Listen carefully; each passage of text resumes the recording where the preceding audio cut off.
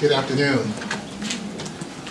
It has often been said that it is not your environment, it is you. The quality of your mind, the integrity of your soul, and the determination of your wills that will decide our future and shape our lives regarding education. It is known that the majority of students in North Carolina will attend public schools. And I support public schools. I support our principals, I support our teachers, I support our assistant principals and the caseworkers and the nurses in making sure that North Carolina has the best public schools in America. But I also know that, and I was telling Bishop Davis from Charlotte, who's here today, that, you know, from my home in Charlotte, there's two ways to get to Winston-Salem.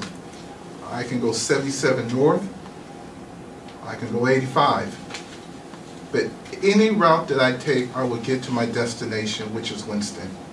My point is this. My destination is to making sure that every child in North Carolina receives a quality education by any means necessary, by any path necessary.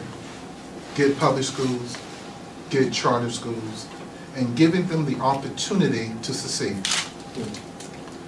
Your education should not be based on your zip code. It should not be based on who your mother is or your father is. It should not be based on your income level. It should be based on the ability for that child to learn and achieve. What I'm here today standing for is access to quality education, quality schools, and giving children of North Carolina an opportunity, poor children in North Carolina. You just heard from Victory Christian, New Birth Charlotte, Friendship Baptist Church, the Park Missionaries, all schools in Charlotte educating poor black children. I want to give them a hand. I want to give them an opportunity to help someone reach their destination. I want to get a kid to Duke. I want to get a kid to Johnson C. Smith University. That's right. I want to get a kid to Harvard or Howard. I don't care how they get there. They can go to Mallard Creek High School, a public school like my kids did. All right. They can go to Victory Christian. They could go to KIPP Academy.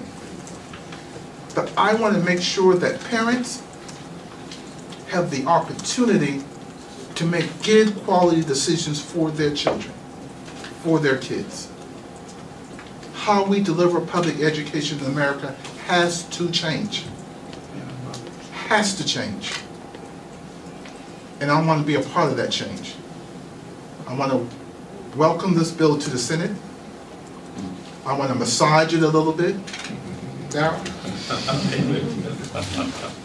and I want to create an opportunity where a child and a parent can sit down and make a decision as a family about what's in the best interest of that child. That's why we're standing here. That's why I am a leader. And I clearly know that doing what is popular is not right, and sometimes doing what is right is not popular. But I'm here to be a leader. And I want to lead on things that are important for our community. That's why I stand with these guys today. To work together across the aisle to create an environment where kids can succeed. And we may agree and we'll disagree. We may have to massage some things to get it right, but there is no question that it is right to do what is in the best interest of poor kids. I work professionally at Johnson C. Smith University as assistant to the president. And I see kids from all walks of life come on our campus looking for an opportunity. And we give opportunities. All they want is an opportunity to be successful. Whether they come from Ballantyne, where the houses range $400,000 or $500,000, or they come from the old Piedmont courts, when mommy and daddy's on food stamps and looking for public assistance to make ends meet. They want to get to their destination, which is a quality education.